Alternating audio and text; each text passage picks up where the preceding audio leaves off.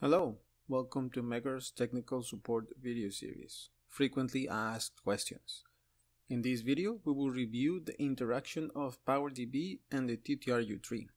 Let's get started. Once you have PowerDB open, we need to click on the TTRU3.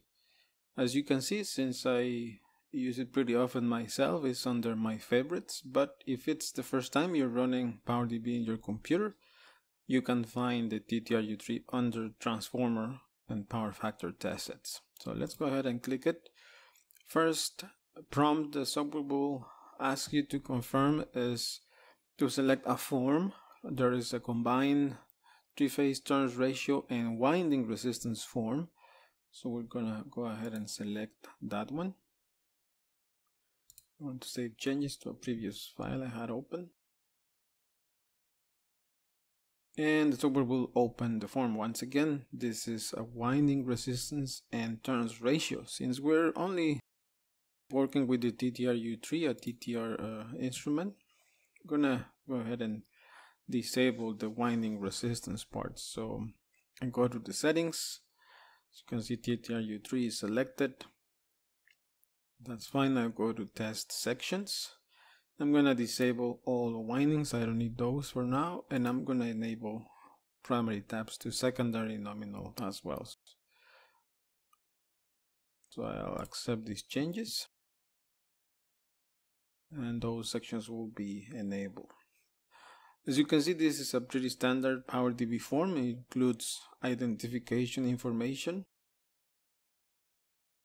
In our case, a nameplate for the transformer under test,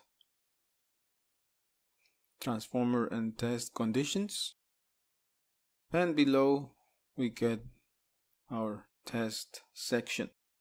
Now there are two ways that PowerDB will interact with the TTRU3.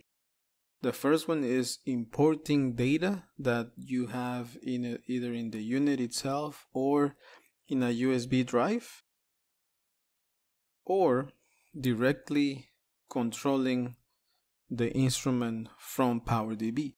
That is an optional feature for both the TTRU3 Advanced and Pro version. If you have the Expert version of the TTRU3, this is a standard feature.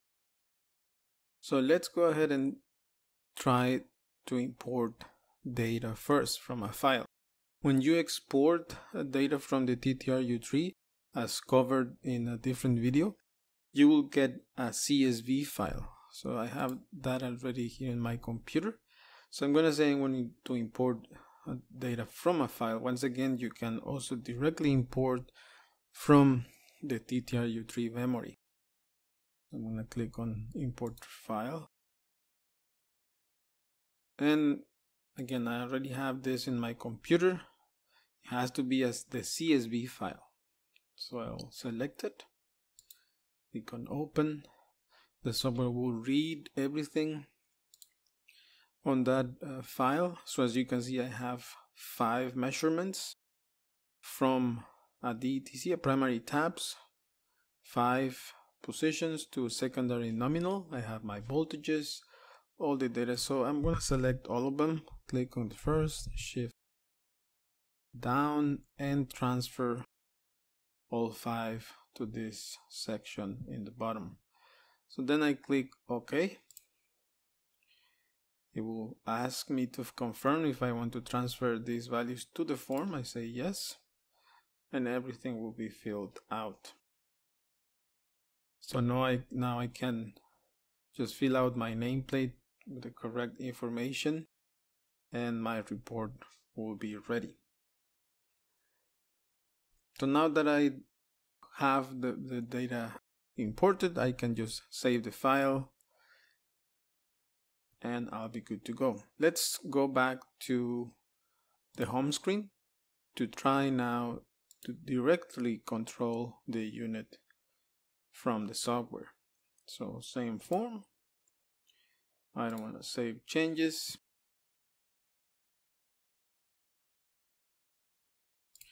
Make sure I only have TTR sections enabled.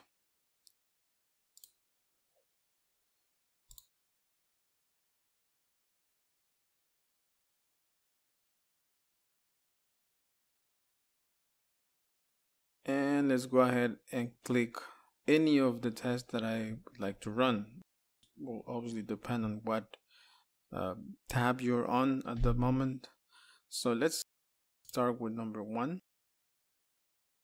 Again, since you are testing directly, PowerDB will call up the TTRU3 user interface, perform the test, and present you with the results.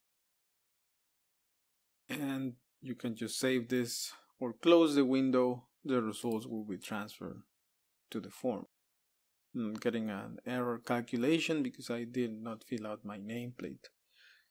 But this is pretty much the way you interact or control the TTRU3 directly from PowerDB.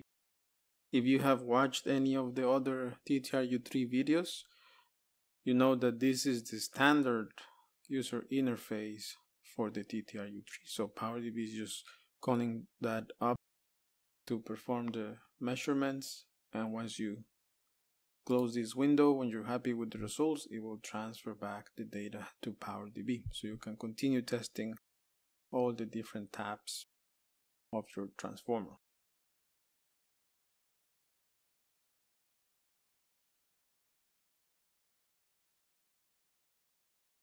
This concludes TTRU3 PowerDB interaction. Visit the Megger YouTube channel for more videos including technical webinars, product overviews, and other how-to presentations similar to this one. Contact us for questions or more information about this topic, or for any question you may need for your electrical testing.